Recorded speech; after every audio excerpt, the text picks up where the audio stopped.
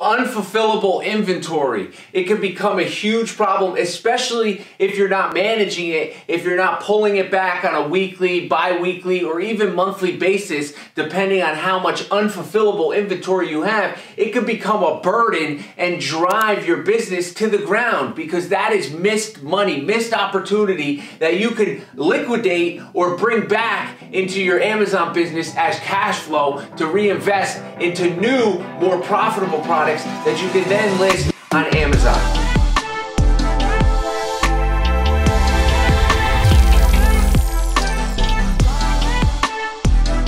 So if you're wondering where to find your unfulfillable inventory, if you're on your Seller Central page and you go to Manage FBA Inventory, right on the right of Fulfillable Inventory, where Amazon has all of the units that you have in stock for a specific ASIN or a specific SKU, on the right of that is a column called Unfulfillable Inventory. Now, what Unfulfillable Inventory is products that Amazon deems unsellable to the customer. Now, there's 6 different categories of unfulfillable inventory and reasons why inventory ends up as unsellable or unfulfillable inventory. And these reasons can be found in the Inventory Adjustments Report. So in the Inventory Adjustments Report, in order to get to this report, you would click on your Reports tab at the top of Seller Central. You would then click on Fulfillment, and on the left-hand side, there's an Inventory tab. You would click Show More, and then you would click on Inventory Adjustments. And now Inventory Adjustments gives you pluses and minuses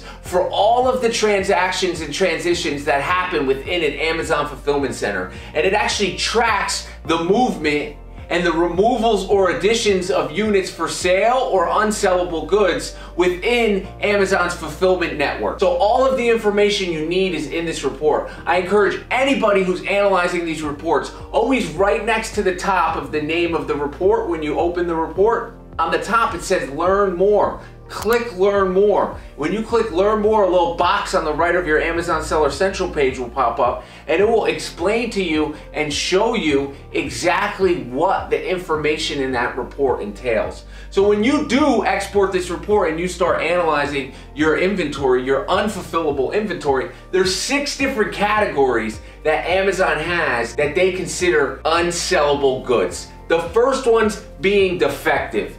Inventory that does not look or function as described. So for example, this product, right? This Wyman wipes. The bottle is not in its regular form, right? So it's not as described. This product, Amazon would consider defective. It would end up in your unsellable inventory or your unfulfillable inventory. Another product right here, another defective product, Tampax Pearl. It's opened, right? This is unfulfillable inventory due to defective product. But here's the thing, right? This product probably cost us $5. If we just leave it sitting in Amazon, there's no opportunity for us to get any of that $5 back, right? I want some of this $5 back. I want at least half of this $5 back. So I want to pull this unfulfillable inventory back to our warehouse so we can liquidate it through other opportunities. I could list it on eBay as damaged and sell it for maybe half the price. So if it's selling on Amazon for 14, maybe I could list it on eBay for 8. Right? I could bring it to a flea market and sell it. I could probably get $2 for this at a flea market. I could give it to my employees. I could sell it to my employees. I could give it to my family, my friends. I could sell it to my family or my friends. I could list it on Let Go as a bulk deal with all my unfulfillable inventory. I could list it on Facebook Marketplace. You can list it on all of these different options. So just because Amazon considers it defective doesn't mean that you can't get your money back, right? So the next category is customer damage. It was damaged by the customer and they sent it back. Whatever their excuse is, it doesn't matter, right? We are in a customer-based business. The most important person of every transaction is the customer. So they are super important into the transition and transaction of your products, right? If the customer returns it damaged, you could exchange 5 emails and waste the time, or you could just refund them their money and deal with the damaged inventory and unfulfillable inventory. And then we have distributor damage, is when it was damaged by the seller, the vendor, or the distributor upon receiving. So Amazon's processing your inventory at their fulfillment centers and they're scanning it off the pallets or out of the UPS boxes and they're saying, okay, this one's damaged, this is distributor damage because they received it like that. It didn't happen in the next category, which is warehouse damaged, which was actually a product that's damaged in their warehouse. Now, if it's damaged in their warehouse, you can get the cost of that product back, right? You would have to look at this inventory adjustment report, see any warehouse damaged inventory, and then make sure Amazon is reconciling this inventory properly to make sure that they are refunding you for that warehouse damaged product, because it wasn't distributor damaged, it wasn't damaged by me, it wasn't damaged by you, it was damaged by Amazon, so they owe you that money. And then we have carrier damage, which means it was damaged in transport or while in transit to a customer or during the process of a customer return. So let's say the customer's returning it, they say it was in great condition, I'm just returning it because I no longer needed it. Amazon receives the product damaged. That's considered a carrier damaged. And the last option is expired. So that means it's past the expiration date. So when it comes to expirations, you need to be sending inventory into Amazon that has greater than a 90 days shelf life. And now that only pertains to products that aren't dosed out in daily doses. Let's say you have a vitamin, right? And that vitamin has a 60-day supply of vitamins in it. It's 60 vitamins. You actually have to add those 60 days to that 90-day shelf life minimum that Amazon requires. So that product would actually have to have 150 days of shelf life on it for you to send it to Amazon. And where that can get complicated is when you get these supplements or these health products that have a full year of supply in the bottle, because then you got to do, what is that, 360 plus 90? You're at 450 days of inventory. But because manufacturers know that there's 360 days of inventory, they're not throwing a close expiration date on them. The expiration is going to be at least 3 years out. Like this product, for example, we just got this product shipped back to us. This product is expired. So Amazon said that this product is expired, which it is, but does that mean that this tea isn't drinkable by someone else who would want to buy this? Absolutely not. I know our employees would jump all over this if I offered it to them for $1, right? I could bring this to a flea market, sell it for $1, no problem. Someone would buy this within 2 seconds of unloading it out the truck because it's a deal. It's a deal, $1 for this. It expired a couple days ago, no big deal, but Amazon has requirements and we understand that, so you can't sell this inventory on Amazon. And that's fine with us because we're gonna liquidate it other places. We're gonna move this inventory other places, whether it's eBay, flea markets, liquidation through Let Go or Facebook Marketplace, selling it to our employees, using it for our own consumption, because then we're getting the use out of it. So another option you have to deal with your expired inventory is, for example, this grape nuts. This expired in November, right? There are actually companies that will take donations of expired goods, and you could use the donation amount as a tax write-off at the end of the year, so you can lower your tax bracket or lower the amount of taxes you're going to have to spend because you donated, let's say, $15,000, $20,000 last year in expired inventory. So you actually get some of that money back. Just because Amazon considers it unfulfillable or unsellable does not mean that is unsellable or unfulfillable in other routes, in other marketplaces, in other avenues to get rid of this inventory. There's a lot of opportunity that people are missing out on. And so I'm going to explain to you exactly the process in which we use over here at Amazon Lit to manage this unfulfillable inventory and understand what's defective, what's expired, what's customer damage, what's warehouse damage, what's distributor damage. Understand these different metrics. First, you really need to dive deep into that inventory adjustments report. If you haven't spent any time in your inventory adjustments report, learn it, especially if you're trying to grow a viable business selling on Amazon. That information in there will blow your mind. It's in depth and very on point when it comes to that information. So I'm about to explain to you exactly how we manage our unfulfillable inventory over at Amazon Lit. And we didn't always have systems in place, and we used to get 4, 5, 6, 7, 8 pallets of returns just stacked up in the corner of our warehouse until we realized how much money was actually sitting on those pallets.